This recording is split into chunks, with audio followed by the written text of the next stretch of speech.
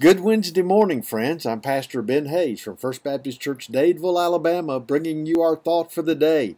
And I hope that you're having a great Wednesday so far. And as you join us today, keep in mind we have our men's Bible study at 10 a.m. where we're continuing our journey through First Thessalonians.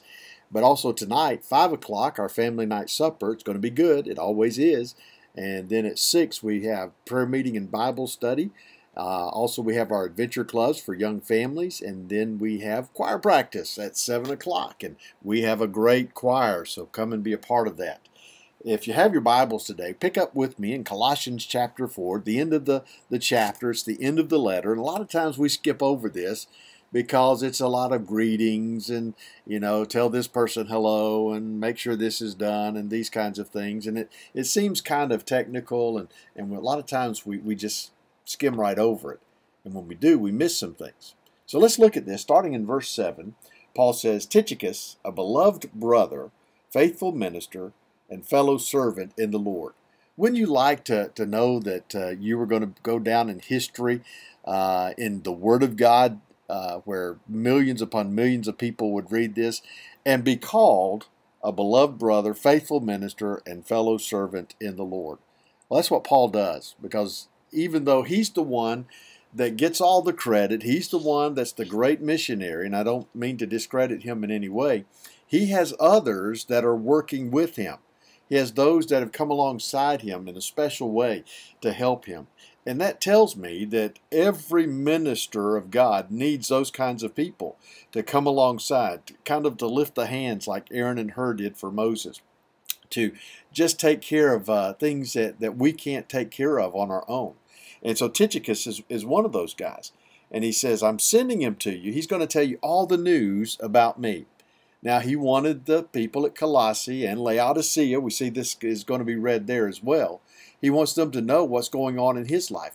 Why is that? So that they can pray for him, so that they can support him financially, because he needs that if he's going to continue sharing the gospel, so that they can be a part of the ministry that he's doing. So he wants them to know, but he says, I'm sending him to you for this very purpose, that he may know your circumstances and comfort your hearts. See, Paul wasn't the only one ministering to these folks. Those that were working with Paul would also come, and they would find out what's going on, take that news back to Paul so he could pray and write letters, but also they would minister to them, teach them truths that they had learned, help them to make it through the difficult circumstances, encourage them to continue to persevere. And he says, but I'm sending with him Onesimus, a faithful and beloved brother, who is one of you, from Colossae. He was one of their members who had come to Paul, and Paul had mentored him, discipled him, and now he was coming back. And he says, they will make known to you all things which are happening here. And the glorious truth that the gospel was being spread, even though Paul was in chains in Rome, they would find out all of the good things that God was doing. He continues, Aristarchus, my fellow prisoner, greets you, with Mark, the cousin of Barnabas, about whom you received instructions. If he comes to you, welcome him. So understand, Paul is giving this list of people who are going to be going to the Colossians and helping them, but those who are staying behind and ministering with him there while he was in prison.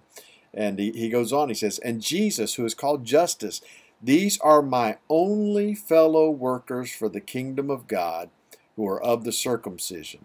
They have proved to be a comfort to me. In other words, these were the only Jewish converts who had stuck with him, that had stayed there in Rome to help him. Now, there were others. There were Gentiles who had come into the faith, who were part of the work of the ministry.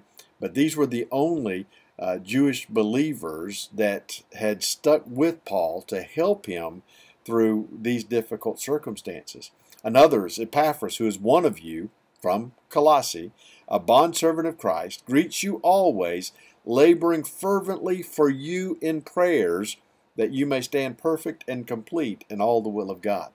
See, exactly what Paul tells us to do as we pray for him and for others, he says Epaphras is doing for you.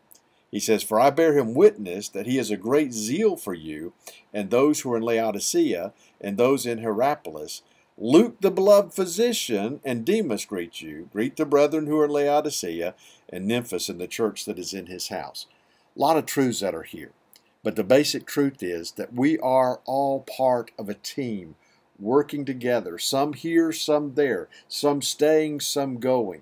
But the point is to strengthen the church, to disciple believers, to encourage and equip them to go into the world and continue the process of making disciples.